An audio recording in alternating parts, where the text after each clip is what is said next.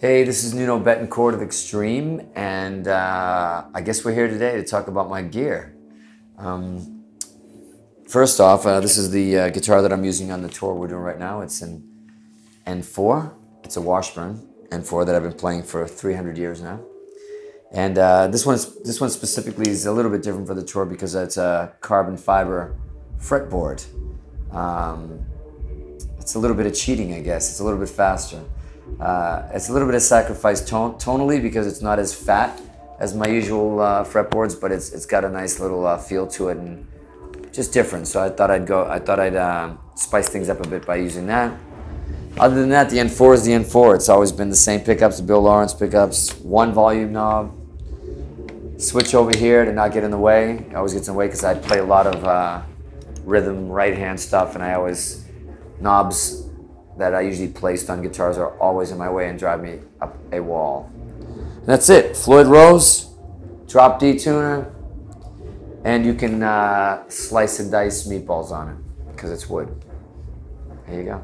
Guitar-wise, I use for backups on the tour. They're pretty much, one of them is an original N4 that came out early 90s. I use that not so much of as a spare, but just for a fatter tone for the porn and graffiti stuff.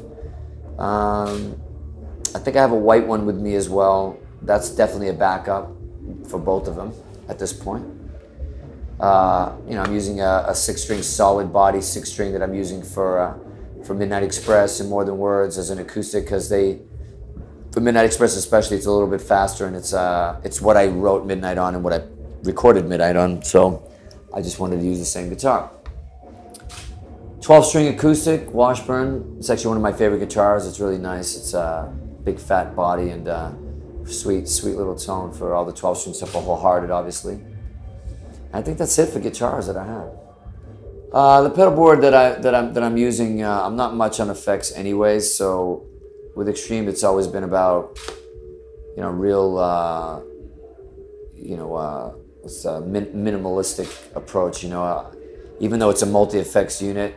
Really, I use 4 patches for probably 99% of the songs, and it's just for like a plain one, a little bit of chorus on another one for all the choruses hooks that I play on, and then a 3rd patch is like a solo boost, more for the volume and adding delay for the solos. The 4th one is always a flanger that I have on there to go to just for vibe when I feel like it. But that's basically, other than a few delay changes, that's it.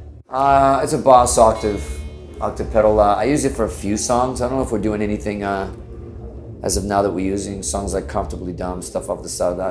Certain songs I would use it for if the songs were written that way. Other than that, it's just a noise gate, and I think that's it. I was just kind of like, I've never done a signature amp, and I was messing around with a friend in Australia, and I don't know shit about electronics, but he does, and we started messing with stuff, and it was more for fun, and then we A-B'd it to some other amps that I do like. And I was like, wow, I'm really enjoying this, and so, Randall works with Washburn and under the same umbrella, so we decided to go for it. And there it is. And aesthetically, I just wanted it to look like I wanted it to look. What I always thought the coolest amp in the world would it look. Big master volume knob. The VU meter helps me see what's going on with the amp, where the sweet spot is, where I like it, volume-wise, where it sounds the best. And if something goes wrong with the tube, it kind of like diminishes that output as well.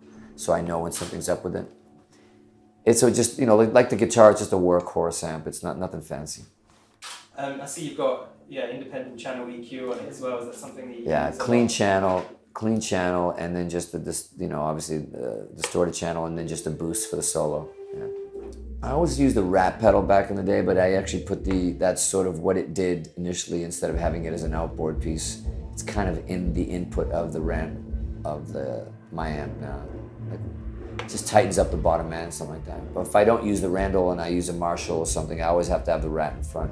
It's always a quirky part of my, Yeah, look, I think shit gets in the way, Too much shit gets in the way. The majority, 90% of when you hear me play, there is nothing going on. I mean, really, even on the effects-wise, it's a channel that's dead with no effects. And at the end of the day, it's in your fingers. All this stuff helps get you through what you want to do. But like I said, I learned my lesson a time ago plugging into Eddie's rig, and he asked me to play, and I couldn't wait because I thought finally I was going to sound like one of my biggest influences, and he was using his amp, his guitar. There's no excuse now. I was really disappointed when I plugged in because it sounded just like me. And I was like, aha, that's where it comes from. What a disappointment. The dream was over quickly. But that's it. That's my rig, and I'm sticking to it. You've been watching Total Guitar, and rock and roll. Can I tell you? See ya. Peace.